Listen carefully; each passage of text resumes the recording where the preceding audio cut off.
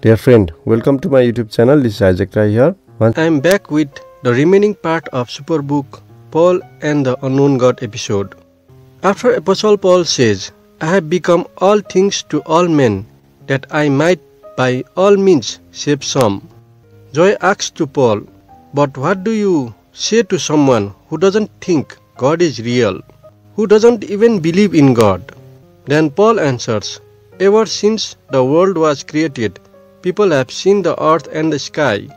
Through everything God made, they can see His invisible qualities, His eternal power and divine nature. So, they have no excuse for not knowing God. After Apostle Paul explains some more on what we can see in the witness of creation, he also says to Chris and Joy that Lord God existed before anything else, and He holds all creation together. After the completion of conversation with Paul, Superbook brings Chris, Joy, Gizmo and Qubit back to Science Space Camp at Valley View Lab, and they start to work on how to demonstrate the truth of Christ by using science as an acceptance of the Commander Conrad's challenge to prove him that God do exists. They prepare for the camp demonstration, keeping in mind that Apostle Paul shared the gospel to everyone and everywhere he went. Finding what someone already believes is true, and then build on that to the truth of Christ. After the full preparation of camp demonstration, on the day of the demonstration, Chris prays to Lord Jesus on stage before the beginning of their presentation. Then Chris and Joy start their presentation saying, our presentation is little different tonight. We got the idea from one of my heroes, astronaut Dr. Duke Conrad. He challenged us and made us think. We admire him as we do other scientists because they try to understand the world around us. Then Joy says in front of everyone that Chris and she believe in God and they are Christians. She further says some people think those don't go together and there is a battle between science and God. Even that science can show that God doesn't exist, but we'll help to show tonight why that is false.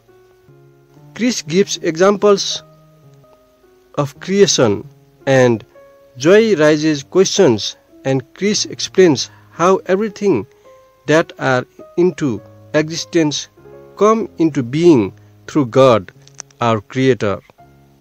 Chris quotes from the book of Hebrews, the worlds were framed by the word of God, so that the things which are seen were not made out of the things which are visible. Hebrews 11 verse 3.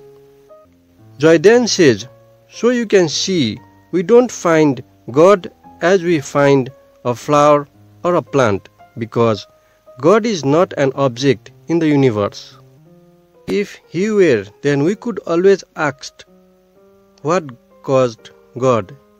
Instead, God is the cause, the reason why any things exist.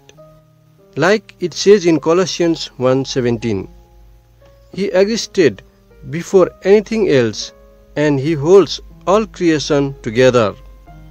Chris says, once you understand who God is and the nature of the universe, you can see there is no problem in thinking that God exists. And in being a scientist, because science studies all that we see in time, the things created and maintained by God. Then Joy adds, in fact, those largely responsible for formulating the scientific methods believed in God. And Chris says, majority of greatest scientists who ever lived have been the believers of God. In fact, they were Christians.